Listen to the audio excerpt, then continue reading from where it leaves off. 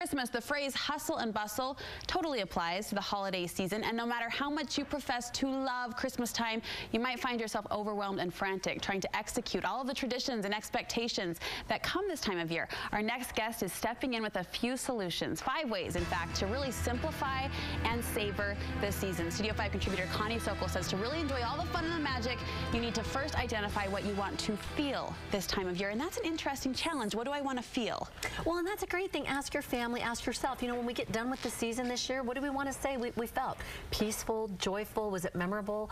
And that helps to be able to be more intentional about what activities you choose, because there's way too many. Oh, I love that word, intentional. Well, and then that way you feel like we went for what we wanted, not just tried to get to everything, because when you try to do that, nothing really feels savory. It's just trying to get to where you need to go. So really choose, what's the driver that's going to choose it? Do we want it to be more quiet this year?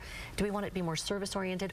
A couple of years ago, we wanted a more family-centered holiday, and not just ours, but like our ancestors. And so we did really simple things like scrapbooking and crafts and family game nights, and then we did some spiritual activities that kind of connected us with our ancestors. And I gotta tell you, my kids would not say it was amazing, but it was very connected. It was very full. When we got done with the season, we said that was great. It was intentional. It was intentional. It was lovely. I love you use that word, intentional, because you go into this holiday with so many expectations, and if you're not focused on the feeling of it, you're just going to lose it in the hustle and bustle. Exactly. Talk to me about this idea of making Christmas a family holiday, because so many people would say, isn't Christmas a family holiday? Yeah, well, so we think, but it becomes like the mom show, and we're like directing and choreographing everything, in which there's a certain amount of that, but we need to let the family help.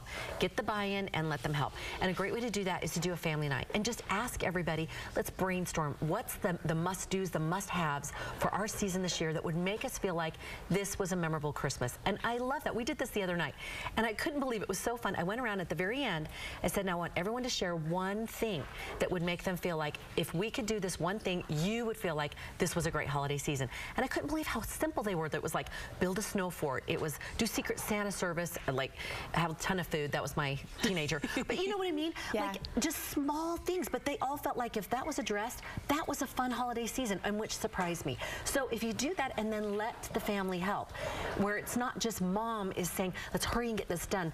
The other day we did the Christmas decorations, and it was just really mellow. My son brought up the tree and did the lights, and then Grammy and the girls, we did the decorations, and we had some music on, and my one son watched the baby because he wanted to be low effort. And so it was just, everyone did their thing, and it wasn't like, hurry, let's get this done, we got this, okay, everything looks good, I'll put it. It was just relaxed and enjoyable, and we watched the Christmas show. And isn't it interesting, when you polled the family, when you really asked the kids, they came forward with the simple solutions, because it brings back that question, who are we really doing this for? Exactly, and there was no mention of electronics, and I think that, you know, can lead into good questions that we can ask to keep it simple. Sometimes I think we women make it more complicated than it needs to be, because there's too many more things to do and there's too many people to please, and we've got to acknowledge someone's going to be disappointed, and that's okay, because we are doing our best to do good things. So we can ask a couple of questions, and one of them is, am I doing this to create memories or to make it a show?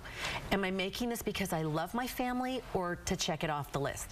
And then, am I being present in the moment or planning ahead? You know, sometimes we're like in an activity and we're already planning the next thing. Okay, so we're done with the cookies, then we'll take them here and then we'll do this, then we'll come back and we'll have, you know, and it's like we're missing the moment.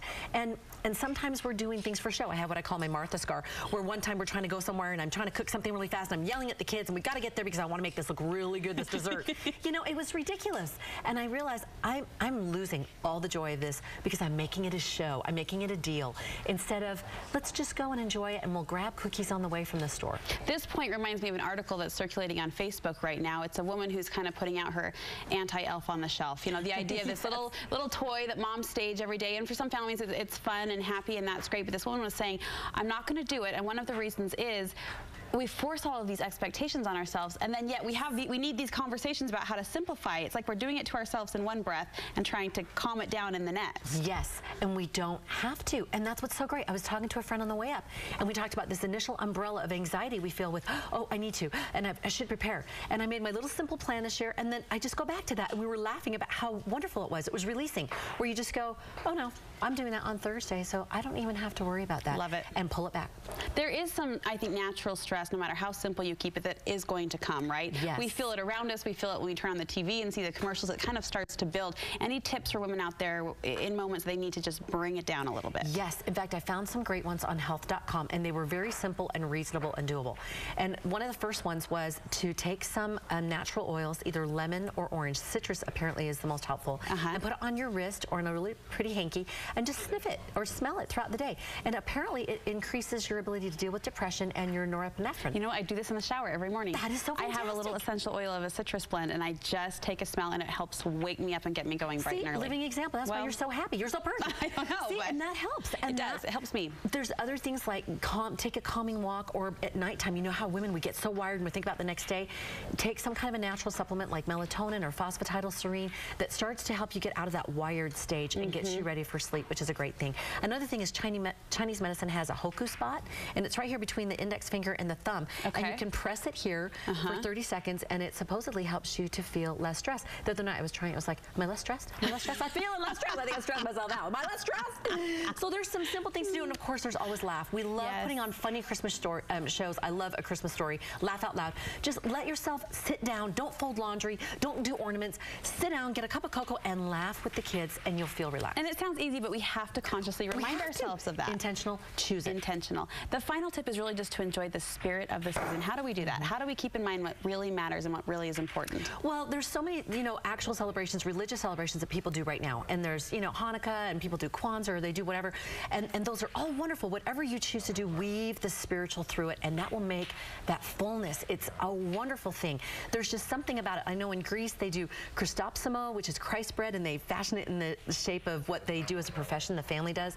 I'm from Scotland, and they have Boxing Day there. And so on the December 26th, in tradition of years ago, that they would do, the church alms boxes, you donate, and then on the 26th, they would take it to the poor in similitude of Christ's service. They still give to their mail, carrier and news vendor. And so there's different ways to do it. For me, last year, I started posting on my website just a trait of a character trait of the Savior. Just something like he bore being misunderstood, he gently corrects, he respects women, things that were meaningful to me as a woman, wife, and mother in my life. And then every day, I got requests, so I made it into a book. And every day it was just like a one-page devotional and a thought-provoking question for myself, so I could keep him centered.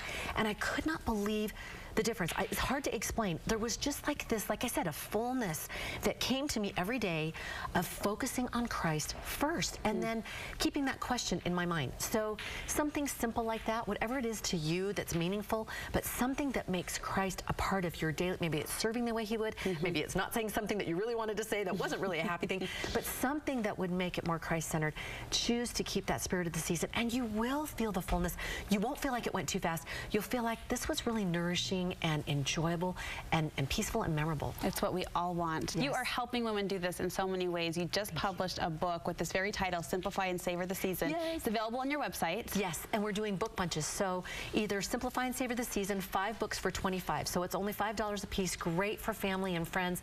Really easy gifts. Or you can do 40 Days with the Savior. It has those devotionals, those daily devotionals to keep your Christmas kind of Christ-centered. Again, 5 for $25. So you can go to ConnieSokol.com and just order the book bunches, and we'll get them to you right away. I was telling Connie I curled up on Sunday afternoon with your book and with my little bowl of M&Ms and my blanket, and it was a great Sunday read. So that's a great combination. Thank you so much. Yeah, it was. It's a great book too, a great message. So head to Connie's website for more information on that. Hey, coming up